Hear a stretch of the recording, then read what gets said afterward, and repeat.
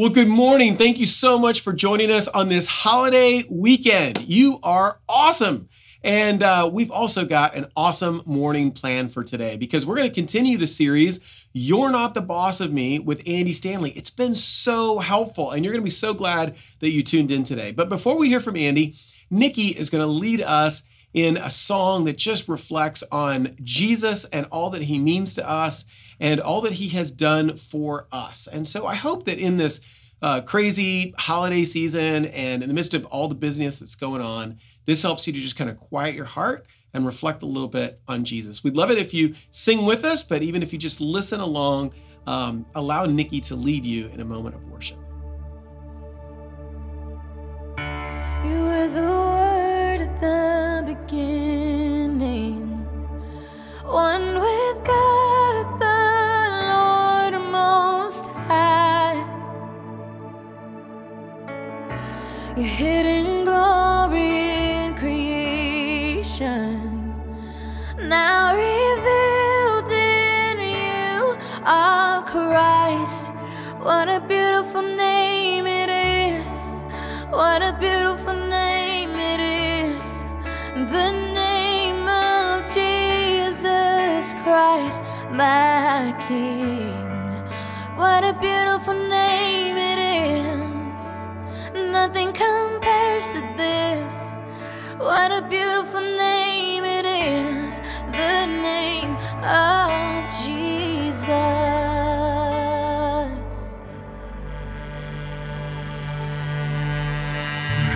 You didn't want heaven without us, so Jesus, you brought heaven down.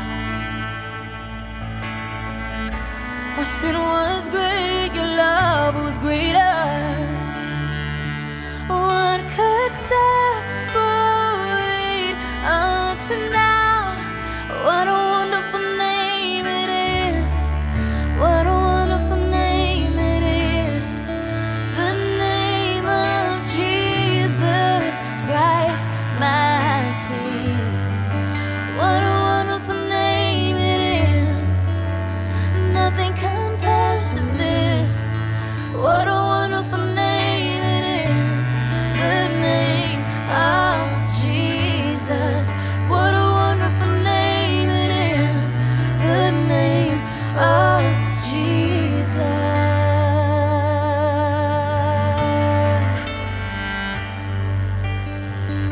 Oh, your name is wonderful.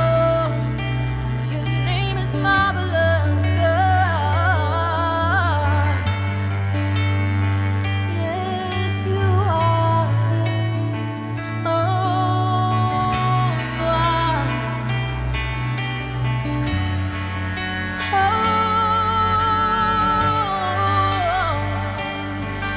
you are. You are.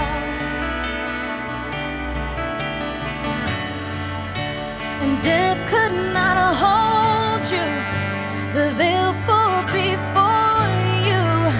You silenced the boast of sin and grave. The heavens are roaring the praise of your glory. And for you are raised to life again. You have no rival.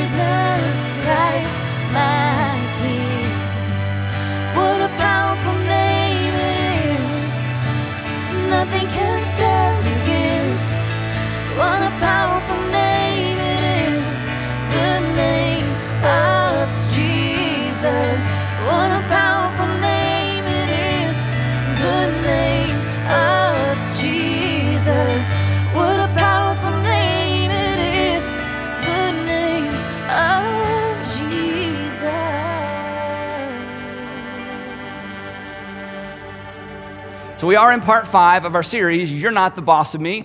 And the subtitle kind of says it all. This is kind of a how-to series. How to say no to the emotions that compete for control. Because all of us have emotions that compete for control of our lives. They compete for control of our mood, and they compete for control of our mouth. Our mood and our mouth. And our mood and our mouth can get us in trouble and certainly undermine the relationships that are most valuable and most important to us. So in this series, so far, we've talked about guilt. We've said, guilt, you're not the boss of me. We talked about envy. We said, envy, you're not the boss of me. And today, I want to talk about something that Jesus actually talked a lot about. I want us to talk about how to keep fear from becoming the boss of us. None of us want fear or worry or even anxiety to be the boss of us. And for many of you, fear has never been the boss of you. In fact, for some of you, the people closest to you are like, you could use a little fear, okay? You could use a little worry. You're just so optimistic, you just kind of blaze a trail and, but for most people, there is an element of fear or worry that plagues us, and from time to time, relationship to relationship, or in some specific environments, or in some particular area of our life, fear easily becomes the boss of us. Fear, as you know, it robs us of opportunities. Fear interferes in our relationships. It impacts how we parent. It impacts our marriage. It keeps us up at night. But the interesting thing about fear, before we jump into how to keep it from being the boss of us, and this is so important, fear is obviously not always a bad thing. You already knew that. But here's the cool thing about fear. Fear is actually a byproduct.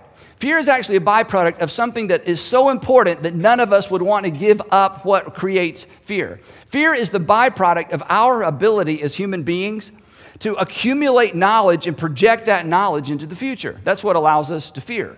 But this is one of the greatest gifts that God has given humanity. And this is what, in fact, sets us apart. And in some ways, this is what makes us human, that we are able to collect information and pass it along generation to generation to generation so that this information and knowledge base builds and builds and builds so that we're able to make progress. We are where we are today because the human race has been able to accumulate knowledge, build on that knowledge, build on things according to that knowledge, and then project into the future. This ability, the ability that sort of underscores or allows us to fear, is also the ability that allows us to imagine, right?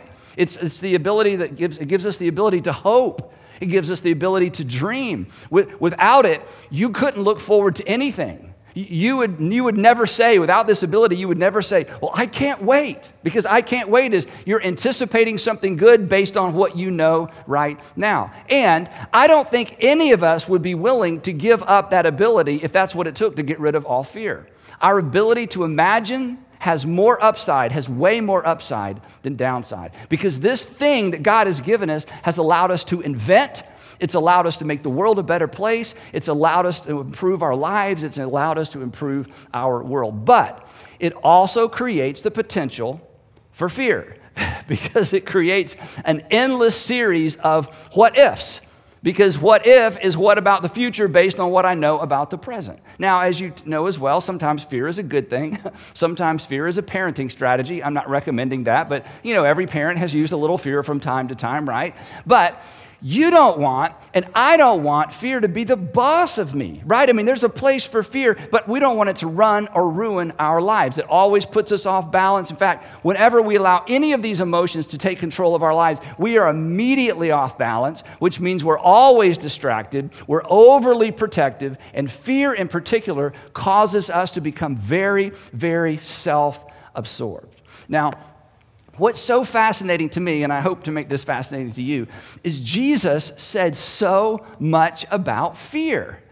But what Jesus said about fear seems so naive if you listen to what Jesus said about fear in isolation.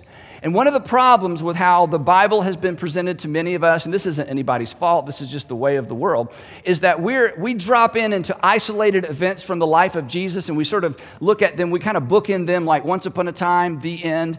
But in fact, Jesus' entire ministry, especially with his 12 apostles, part of the journey was to teach them how not to be afraid, because the bottom line for Jesus' teaching when it came to fear, like Jesus, just give us the bottom line when it comes to fear, here it is. All right? Fear not. Stop it. Just quit being afraid. Thank you, Jesus. That's so helpful. I hadn't even thought about that. I'll just stop it. In other words, to use our terminology, he would say, don't let fear or stop allowing fear to be the boss of you, right? I mean, this is his message. Stop being afraid. Which, of course, is easy to say, but virtually impossible to do. And this is what's so interesting, his first century followers, especially the 12 apostles, they felt the same way because Jesus would say, fear not, don't be afraid, fear not, don't be afraid. And they were, during their time with Jesus, they believed him, but what does that mean? How do you do that? And doesn't that seem a little bit naive, right? So on one occasion, Jesus has just identified his 12 apostles. There's all these, again, if you've been with us, everywhere Jesus went, there was a crowd. There was a crowd, and then there was a smaller group in the crowd called disciples. John calls this group the disciples. And this is the smaller crowd that went everywhere Jesus went. And then within the disciples, there were the apostles, the men that Jesus chose specifically to be his closest group. So Jesus has just finished choosing the apostles. I mean, how amazing is that? You got to be one of Jesus' inner circle. And so he gets them together and he says, okay, let me tell you what's going to happen. Okay, here's the big picture. Here's the whole narrative. Here's what's going to happen. Okay, I'm going to send you out like sheep among wolves. Now, to us, that's just a figure of speech. In that day and age, they had seen that. This does not end well. When you send the sheep out among the wolves, that is a bloody, gory mess. All that's left are hooves and a little bit of mess, and everything else is devoured, okay? So Jesus said, here's the good news. Now that you've signed on, let me tell you what the contract reads. I'm going to send you out like sheep among wolves, and you're going to be arrested, and you're going to be beaten. And then he says, don't be afraid. And they're looking at each other like, okay, did we miss part of the message? I mean, is there anything between that? It's like, you're going to send us out. And eventually they were sent out, and eventually they were all arrested, and eventually they were all beaten, and many of them were executed. But just saying at the end of that, therefore don't be afraid, not only did it not take away their fear, that doesn't even make any sense. So Jesus, and this is the part we miss, Jesus took them on a field trip. Now, you are very familiar with this field trip, but when you read about the field trip, you didn't think it was a field trip. You just read it as an isolated incident in the life of Jesus and his disciples. But Jesus, everything Jesus did was so purposeful. It was all going somewhere. It was all connected. And this was the field trip Jesus set up to teach them a lesson about fear. And as soon as I start this story, many of you will rush to the end because you grew up hearing this story. Then, the text says, Matthew tells us that Jesus got into a boat and his disciples followed him because they're his followers. He gets in the boat, they do what Jesus did. Jesus in the boat, they get in the boat. They row out to the middle of the Sea of Galilee. They were heading across, not the whole sea, but down across a part of the sea.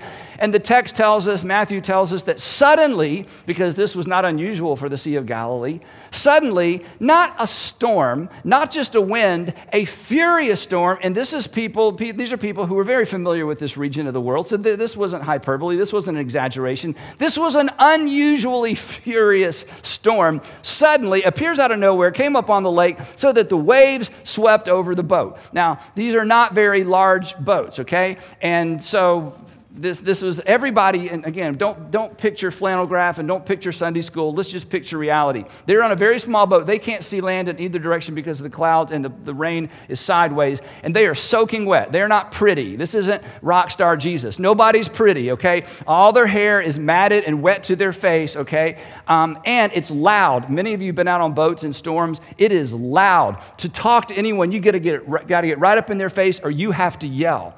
And then Matthew says, and Peter would come along later and basically say, yeah, this is exactly how it happened. Jesus was sleeping, which is almost impossible. I think maybe he was faking. I don't know how in the world, but they thought he was sleeping. How do you sleep in a situation like this?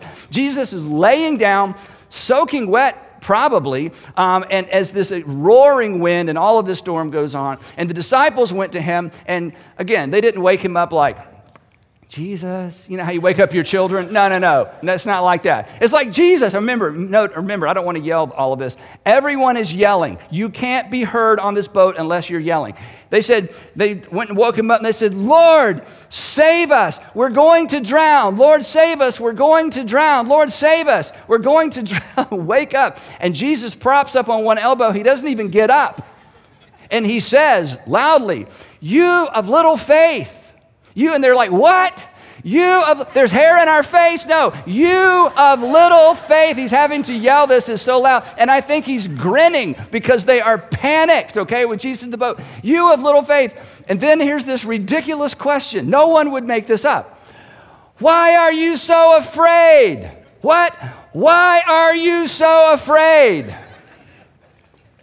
We're afraid because a furious storm just came up on the sea and the boat is sinking and water is flooding the boat and we may drown, and when you may drown, you are afraid. What a silly question. That's why we are afraid. But this isn't a miracle story to show that Jesus had power over nature. He's teaching them about fear. And look what it says. Then, this is the best part, then when he finally got up, he didn't panic. God doesn't panic. Your Savior doesn't panic. Your Heavenly Father doesn't panic. Isn't that good to know? We panic. We panic because we project on into the future based on what we know and what we've seen and what we've experienced. But God, who created time, doesn't panic. This is what Jesus wants them to see. Perhaps this is what Jesus wants you to see and me to see. This is so powerful. Then he got up and he rebuked the winds and the waves. He spoke to them, and it was completely calm. Now, it's not unusual for this region of the world for these storms to come barreling down through the valley and just, create havoc in the Sea of Galilee. And then after a few minutes or in a little while, the storms move on through. But for whatever the reason, as soon as Jesus started talking, the storm moved on through. And what happens next is the point of this whole incident. And the men on the boat with Jesus were amazed. Of course they were. And they asked the perfect question. In fact, this is the most important question anyone can ever ask.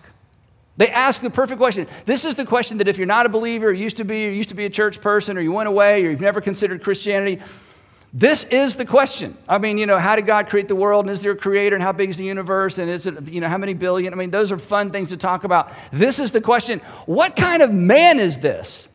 Well, it was a Superman, obviously, right? What kind of man is this? Even the winds and the waves obey him. They were amazed. Mark, who got his information from Peter, we think Peter was probably illiterate. And so when he told his story about his time with Jesus, he told it to Mark, and Mark wrote it down. That's why it's called the Gospel of Mark, but the information probably came from Peter. And when Peter told Mark this story, he said, and we feared a great fear. This was Mark's version. And we've used the same Greek word twice in the sentence. And this sounds like somebody who's trying to, I don't know how to put this into words. It's like, we were afraid, and then we were really afraid. We were afraid of the storm, and then we realized who we were in the boat with, and we couldn't get much distance. We feared a great fear. This is so important for somebody here today or watching or listening. Their latter fear was greater than their former fear. Their fear of what had just happened, their fear of whose presence they were in, was greater than their fear of the storm. And for a fleeting moment, this is so important, and for a fleeting moment, their confidence in Jesus overwhelmed their fear. But just for a moment, in this moment, standing there in the boat, their confidence in Jesus and what Jesus was capable of overwhelmed their fear. In other words, the lesson that Jesus was trying to teach them was simply this, that you do not have to allow fear to be the boss of you. You do not have to allow fear to overwhelm you, because there's something more overwhelming. You don't have to allow fear to become the centerpiece of your life, the centerpiece of my life, because there's something more capable and more powerful than fear.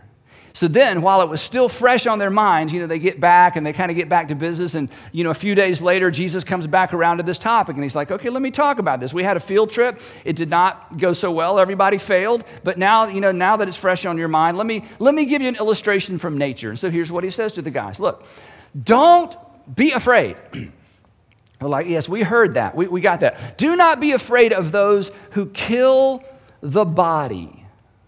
Can I kind of tease this out a little bit, I think, what Jesus would say? I don't want to put words in Jesus' mouth. He doesn't need my help. Don't be afraid of anything that can kill your body. Don't be afraid of those who kill the body. Don't be afraid of things that threaten your body, but cannot kill your soul. In this moment, Jesus underscores what many of us grew up believing, that there is more to you than meets the eye. And there is more to you than your body. And there is a you that goes beyond the you that we can see. Jesus believed that.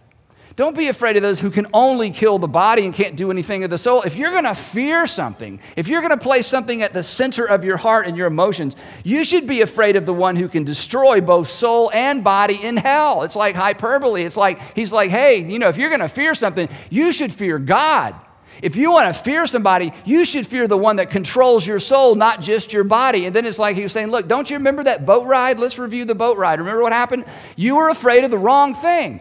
You were fearing for your life. You were fearing a storm, and it wasn't that there wasn't anything to be afraid of. There was something to be afraid of, but there was something or somebody you should have been more afraid of. You should have been more dialed into. That's the point. Then he says this, are not two, and this is so personal, so personal. He says, guys, aren't two sparrows sold for a penny? To which we're like, I don't know. And they're like, yeah, this is just their world they lived in. Sure they are. Yet not one of them, these sparrows that are basically worthless, yet not one of these sparrows will fall to the ground outside your Father's care. It's like, wait. So God cares about nature? Jesus, like, of course he did. He created it. It's his. And even, he says, but hey, let's not talk about sparrows. Let's talk about you for a minute. And even the very hairs, he's talking to his guys, on your head are all numbered. So don't be afraid. This is it. Don't be afraid. Why? Because you are worth more than many sparrows. Don't be afraid. You are worth more than many sparrows. Don't be afraid. God considers you extraordinarily valuable. And this was Jesus' way of saying, yes, God is a personal God. God knows your name. God knows your circumstances. He is concerned about your personal lives. He knows what's going on, and he cares. And for many of us in the deepest valley, for many of us facing the thing that just overwhelms us with fear, to know with confidence that God knows what you're going through, to know with confidence that God knows you. And many times that's all we need. And Jesus says, rest assured, God knows and God cares. Even when bad things are happening, even when your prayers go unanswered, you can trust him. He knows and he cares. Wow. So finally, they're starting to get it. It's like, okay, I think we got it. So we were afraid because there was something to be afraid of, but we got our eyes off what we should really fear, and you're with us, and you know our names, and you're tracking with us through the circumstances of life. And Jesus is like, okay, I think you're getting it. How about another field trip? So they have another field trip. This time it starts off really well, another story that you're very familiar with. This time they're out in the middle of nowhere. Jesus has preached too long. Maybe that's where we get that. And anyway, the sun's starting to go down, and these people are hungry. You know this story. And Jesus, one of the disciples or apostles comes to Jesus and said, we need to send these folks home. They're going to starve. They've been out here all day. And you went a little bit long. And Jesus is like, hey, I got an idea. You feed them. They're like, right, okay, we need to send these people. No, Jesus is like, no, you guys feed them. Like, we can't feed them. I mean, do you know how much money it would cost? In fact, there's not even enough food in this region to feed all these people. Jesus is like, no, you do it. You feed them. Then Jesus finds the little boy's lunch, remember that? And he prays over it. And then Matthew says, guys, I was there. Jesus actually broke up the little boy's lunch and split it up between us 12 and said, okay, feed them. And I don't know how to say it any other way, but we performed a miracle. It was amazing. We actually started distributing this food, and then all these people were fed, and it was like, oh my goodness. So now the apostles, their confidence is at an all-time high. Look what Jesus did. Look what Jesus did through us. Who is this man? This is amazing. And then you may remember this. And then this isn't a coincidence. This isn't just, hey, this is what happened next because they couldn't think of anything else to say. The text says immediately, as soon as it dawned on everybody what had happened, immediately Jesus made the 12 and the disciples get into the boat. Now, it's a really interesting little Greek word, anakadzo. It means he coerced them. He forced them. This was not an invitation like, hey, maybe we should get in the boat. No, he said, guys, come here. No, come here. Leave them. Don't pay attention to the crowd. You pay attention to that crowd, your head's going to get too big. Come here. You guys, he forced them. You get into the boat. Now, why did he have to coerce them and force them to get into the boat? Because they remember the last boat ride. It's like, no, we're not getting any more boats with you. You get in the boat. Peter, I'm not getting in the boat. You remember what happened last time? We had to wake him up. We almost drowned. I tell you what, Jesus, we'll just walk. But the text says he had to force them to get, and some of these guys were fishermen. Now, when I was studying this, I couldn't help but think about a story that happened years ago in my family. I'll tell you real quick. It has nothing to do with the message, but I don't know. I just think maybe there's a parallel. I'll let you decide.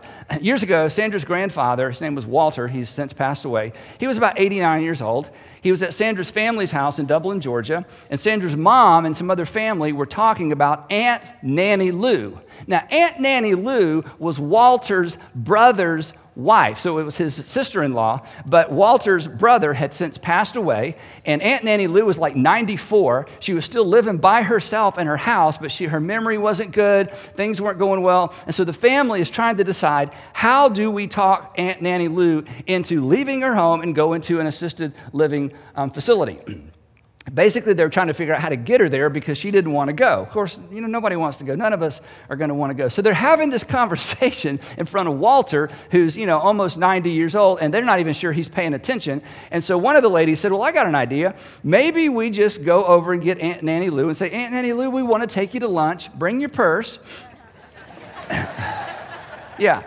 And then after lunch, we just take her over to the assisted living place and we just drop her off and leave her. Of course, they're kind of laughing, they're trying to figure this out. And all of a sudden, Walter pipes up. He says, well, I'll tell you something, ladies. You invite me to lunch, I'm not going. Yeah, it's like, now I know what you're up to. Well, now the apostles know what Jesus is up to. It's like, no, we're good. We feared not. In fact, we're feared not, and we're smarter than that. We're not going to get in the boat. And Jesus literally coerces them into getting into the boat. Immediately, Jesus made the disciples get into the boat, and he said, look, I'm not even going with you. And they're like, oh, this is not going to go well. So he's helping push the boat off the sand into the sea, and he waves. He says, you go on ahead of me to the other side, and I'm going to go dismiss the crowd. So he pushes them off. They start rowing over to where he's supposed to go meet them. The sun goes down. Next thing you know, hours and hours have gone by, and they are stuck in the middle of the Sea of Galilee, and they're rowing into a headwind, and they're rowing against the wind. They're rowing against the wind. They were young and strong, but they were still rowing. Oh, come on, against the wind, right? So they're out there. I mean, they're just committed. We're going to do it. But they're on a rowing machine. They are sitting still. And then, shortly before dawn, which means they've been out there for hours. We're going to do this, Shortly before dawn, the text tells us that Jesus went out to them walking on the lake. Now, if you're not a Christian or used to be, I understand what maybe goes through your mind at this point. It's like, okay, calming the storm, maybe not, maybe the storm was just over. But see, Andy, this is why I can't be a Christian, all right? So now you're going to tell me I have to believe that Jesus walked on water. So let me just say something about this real quick. Christians don't believe Jesus walked on the water because the Bible tells us so. It is way better than that. Matthew, who was there, told us so. Mark, who got his story from Peter, who was there, told us so. And John, who was with Jesus throughout his ministry from the days of the Jordan River all the way through the crucifixion and resurrection, he told us so. They were all three eyewitnesses, and they were all three there, and they're like, look, I know. I'm just telling you this is what happened. And not only do they tell us this is what happened, they tell us something else. They tell us their embarrassing response to what happened. And here's why that's important. I've talked about this before, but I'll bring it up again, I promise, because this is a big deal. Literary critics use a device referred to as the criteria of embarrassment. The criteria of embarrassment goes like this. If somebody is writing a story about a revered or respected person, they are not going to invent stories that make that person look bad. So if there is an account in a story that makes the person who's revered look bad, it's probably authentic because no one would have made that up. Not only would they not have made it up, they would probably, if it was true, have left it out. And one of the reasons that people who've rejected the Gospels and rejected Christianity because they just stayed 30,000 feet away, the reason so many of them have become Jesus followers once they begin to actually engage with the details of the text is they bump into this and they realize, wait a minute, these accounts of the life of Jesus don't make the heroes of the story look like heroes. They make them look normal. They make them look sometimes less than normal. They're just as much afraid and just as much doubters as everybody else. And so sure enough, not only do they tell us that Jesus walked on the water, the men who were there also tell us how they responded. And no one would have invented this. And here's why.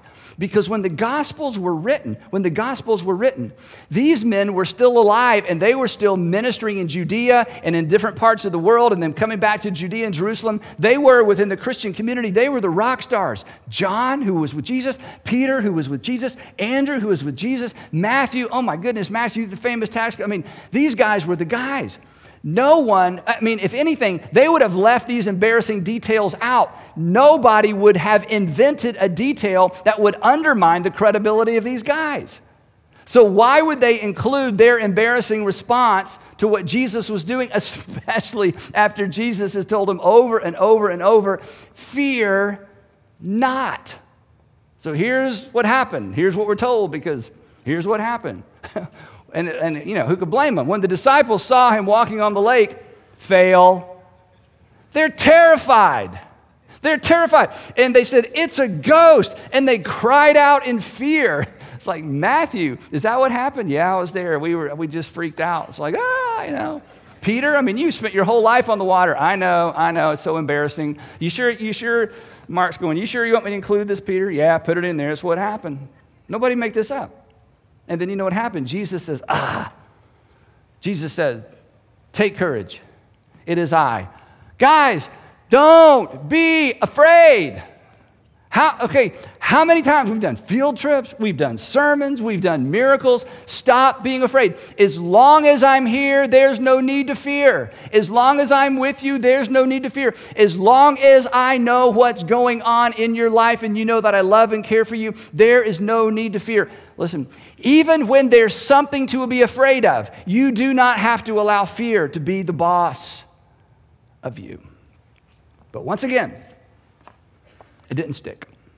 This is encouraging to me. It didn't stick. They feared right up till the very end. At the end of Jesus' ministry, you know this part, I hope. He's on his way to Jerusalem. They're going with him. They've just raised Lazarus from the dead. They're thinking, this is it. This is the moment we've been waiting for. They get to Jerusalem. They are welcomed by the crowds, chanting his name, Hosanna. It turns political. He's going to be the king. They hang around in Jerusalem for about a week. Then they have a Passover meal together, and Jesus says, okay, listen carefully, guys. John, write this down. I'm inaugurating a brand new covenant, brand new relationship between God and man. They're thinking, this is it. I've already told you guys that we're starting a brand new movement. My ecclesia, my assembly, my congregation, I've already told you that nothing's going to stop it. They're thinking, oh my goodness, this is it. I'm glad we didn't leave early. And he said, and I'm going to step into the law. I'm going to step into the role of Moses here, and I'm going to give you a new law, a new command. This was it. This is what they've been waiting for. Feeding the 5,000, that was one thing. This was the moment they dreamed of. This was the moment their parents had told them may one day happen. But they didn't dream that it would happen in their lifetime, that the Messiah, God's Messiah, would show up and reestablish the nation of Israel and the kingdom and throw the Romans out. And then later that night, he's arrested. And what did they do? Stand by their man? No. They panicked. They hide, they lie, they deny. Then they watched him dragged to Golgotha, and he's crucified. And when they knew that Jesus was dead, boom, it's over. We don't know who he was. We thought we did. This was so exciting, but it's over.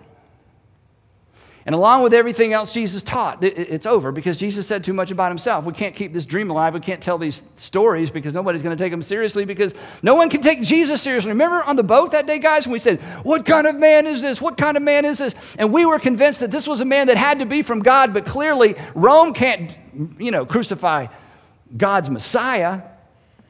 We were wrong. Everything about him, everything we believed was wrong. Everything he said about himself.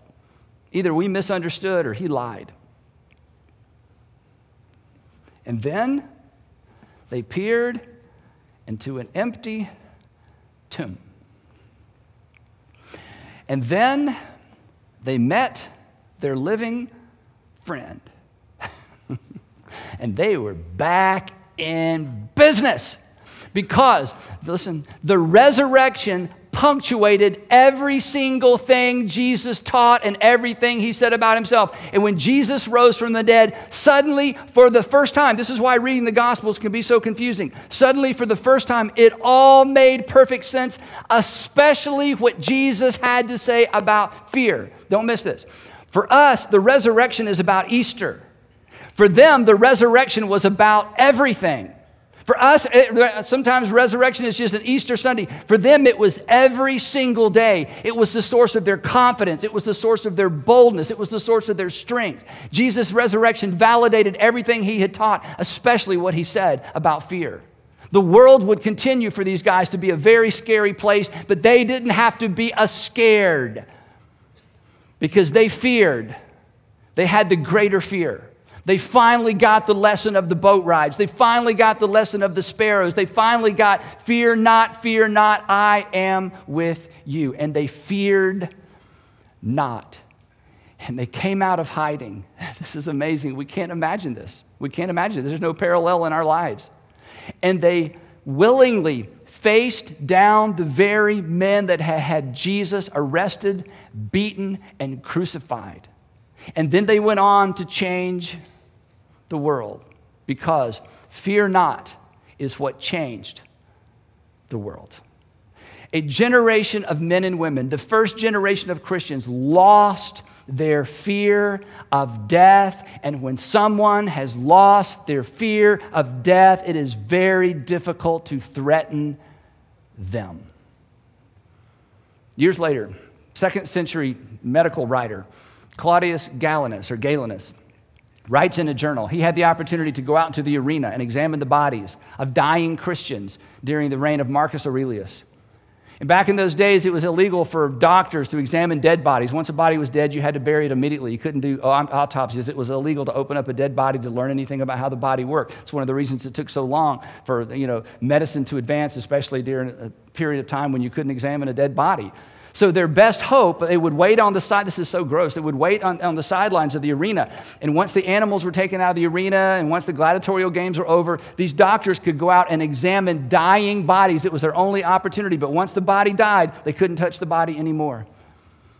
And this particular medical writer had that opportunity. Here's what he said about Christians. For fearlessness, this is his observation. For fearlessness of death and the hereafter is something we witness in them every day. And what changed this was the resurrection of Jesus. Because when you worship a risen Lord, when you worship someone who has mastered life and conquered death, and when he says to you, fear not, you realize I can fear not because there's nothing to be afraid of, but because I have fastened my affection and my attention on the one who deserves so much trust and all my reverence and all my fear. Now, fear is a permanent part of the human experience. It just is. And there are lots of ways to cope. But none of us want fear to be the boss of us. And Peter, this is so amazing. Peter, who failed both boat rides. Peter, who denied he even knew Jesus after that Passover meal. Peter, who basically did everything, who panicked during Jesus' arrest. That very same Peter, who lied when questioned, who hid years after the resurrection. He would dictate a letter to Christians, the first century Christians. Those like us who have believed but have not seen Jesus. And here's what he says to you. And here's what he says to me based on his experience with Jesus. He said, let me tell you what to do. Let me tell you what you have been invited to do. Cast, throw, hurl, heave all of your cares on him. Why is that going to help us, Peter? Because let me tell you what I know that he wants you to know. Because he cares for you. Cast all your cares on him. Why? Because I can speak with authority, Peter would say, because he cares for you. Literally, transfer all of your worry, transfer all of your fretting, transfer all of your anxiety, transfer all of your fears to him because he cares for you. And Peter should know because he faced things we can't even imagine. He eventually died in Nero's Rome. But he was confident that the promise Jesus made him, he was confident that the promise Jesus made the disciples and the apostles was a promise that he's made you as well. That he would say with the psalmist, though you walk through the valley of the shadow of death, fear, you are not the boss of me. I already have a boss who conquered life, who conquered death. He is who he claimed to be. He is worthy of my fellowship, and he is worthy of my worship. And in this way, my friends, the life of Jesus, it's an invitation and it's a promise. It's an invitation to follow, and it's a promise that you can follow without fear. Follow me, fear not. Fear not, even when there's something to be afraid of, because I am with you and I care for you. Fear not. Heavenly Father, all of us need this. So give us eyes to see and give us ears to hear. And I pray that those of us who really, really, really need to sense that you really do know we're here and that you really do know our circumstances and that you really care for us by name, that we would get it, that we would sense it, and that we would be able to pick up this promise and not just run with it, but live with it every single day. You are with us, and if you are here, we need not fear. If you are here, we need not fear. Fear does not need to be the boss of me. So give us eyes to see, give us ears to hear, give us the courage to embrace it and to follow. In Jesus' name.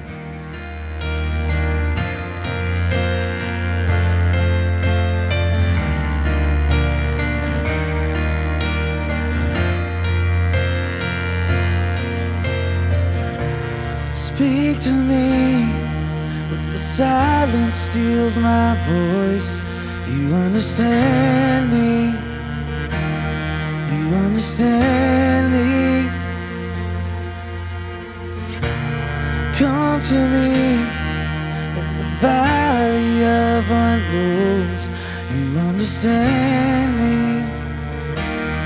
You understand me. You understand me.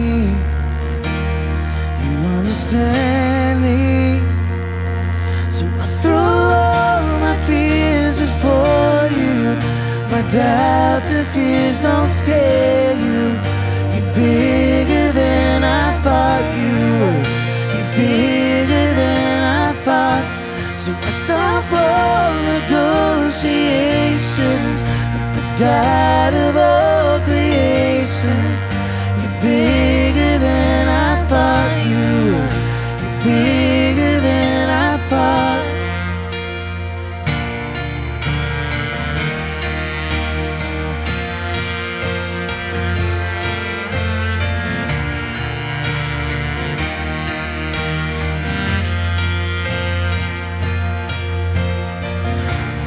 I believe you'd help my unbelief.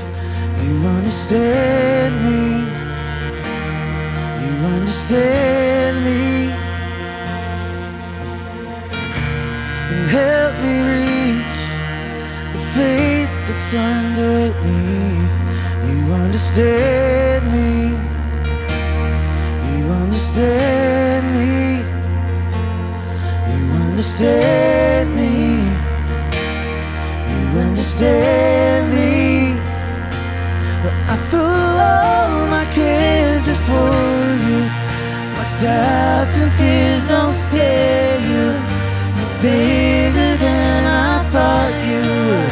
You're bigger than I thought. So I stop all negotiations with the God of all creation. You're bigger than I thought you were. You're bigger than I thought you were.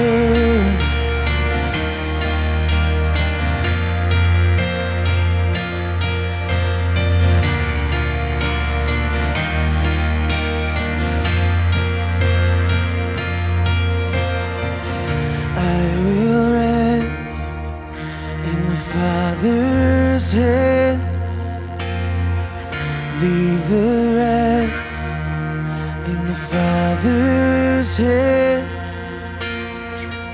I will rest in the Father's hands.